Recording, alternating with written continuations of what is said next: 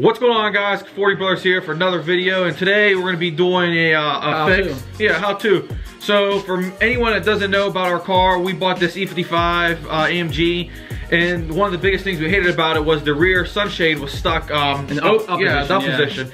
And no matter what you do, you couldn't get it. You could not get it down. Yeah, and the dealer quoted us $650 I think just to get it down. Just to get it down, not to fix it. Just $650 to get it down. And obviously we didn't want to spend that, so we did all kind of research on forums and whatnot, trying to find a way to fix the problem. We even looked on YouTube for videos. There's no videos. Literally found nothing. So we're like, you know, we're gonna try to do this ourselves, and we succeeded. We successfully did that. Yeah, I didn't do this video. It was all Matt and our dad. So he's gonna explain everything, and I'll be the camera guy once again. Yeah, and all it takes is all you need is two things. And here, we'll show you those right now. We'll show you those right now. All right, guys. So as you can see here, our workbench isn't like your standard, you know, one of those deals over there with the wood. We're actually using another car for our workbench here. So this is literally all you need to fix this. Now I know most people are gonna say you're gonna have to take apart the whole, like the shelf deck, whatever it's called, in the back, take the headrests out, take the seats out, all that. You literally have to do none of that. All you need is a flashlight so you can see, a set of channel locks, and a Torx T20 bit. Now this might be different depending on what model Mercedes you have. And here's the screw. That's where I'm gonna get to next. And I'm gonna go in the car and show you exactly what we did to get this thing in the down position. Matt getting the car in production mode over here. Not enough light. What's nice about having an old car is no backup camera. You kind of have to just like look around and guess, you know? Yeah, this damn tree over here blocking all the sun. Car looks good though. Very bad. We still got all kinds of snow action. Look at this. All the snow. Still like, it's like 5 degrees. You like this? That's good. You like that? Yeah, leave it like that. Alright.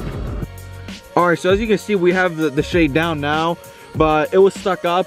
Obviously, it's, you know, that was our problem. But one of the things we had a problem here is on this side, when we were trying to mess around whenever the thing was up. The arm. The arm, we were fiddling around with it and we broke it on accident. Well, it came disconnected from like the rail that runs all the way across the top. So that made it like 10 times easier for us to fix this problem. But so basically what we did was, instead of taking this whole piece off down here, this shelf, there's gonna be like a set of clips right, let me see if I can lift it up. Yeah, there's a clip right here and there's one right here. And basically what we did was we just like pulled up on them. And I think there's one on each end right here. There's one down there and over here. So there's like 4 clips holding that down. And the motor is dead center. So basically what we did was we lifted up this shelf, and then you're gonna see, let me see if I can lift up for you guys, just to make it easier for you. You're gonna see, can you see it with the camera like that? If I can zoom in a little You'll be able to see the motor. It's like right down in there. Can you see that? I don't know if it's coming out or not. But anyways, you can kind of see it down in there. If yours is broke, you'll know exactly what I'm talking about. You're gonna see the motor in there, and you're gonna see the arms where they meet in the middle. They kind of like crisscross like this.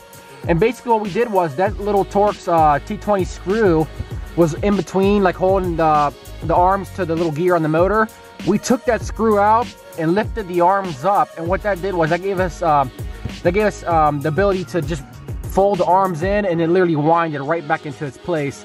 Now obviously, you know, it's not fixed, it's not gonna work anymore, but that's okay because we just want it to go down. And yeah, so the arms are kind of just like laying in there freely now. But nonetheless, it's like completely tucked away, and we won't have to worry about that anymore.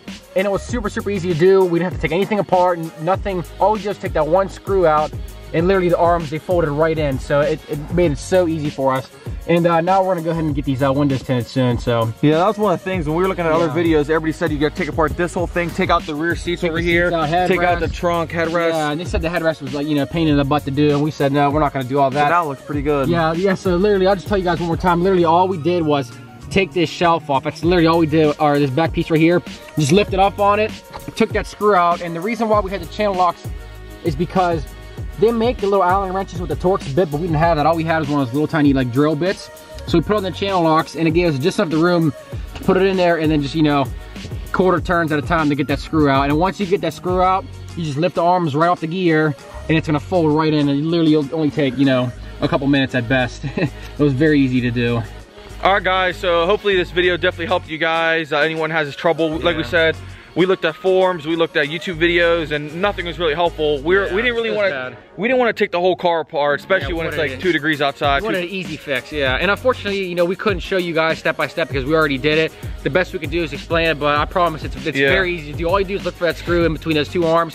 unscrew it, and lift the arms right up. We honestly didn't expect to even get it down, so that's why we didn't make a video. And then we just like, oh shoot, we should probably, because you know, if we can do it, it took us a while. We were messing around with this for 2 hours. Yeah, but if you get it done. Have the right tools from the beginning. But if you have the right tool from the beginning, it'll probably take you what, like not even a half hour. Yeah, it's very easy to do. Once you open up that back piece over there, and you'll definitely see what we're talking about, and it'll be really easy. The motor is dead center, and you're gonna see this screw.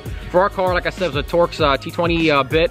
Now I know I think I saw another car, it was like just a regular Phillips screw, but it's cold. Yeah, I know it is cold. It is cold. But regardless, yeah, it's very easy to do. You guys will figure it out. All right, so I hope you guys enjoyed this video. Nice tutorial. Yeah, if you have any questions, just let it, you know, give me or just leave it in the comments, and I'll get back to you guys. Yep. All right, take care. Bye.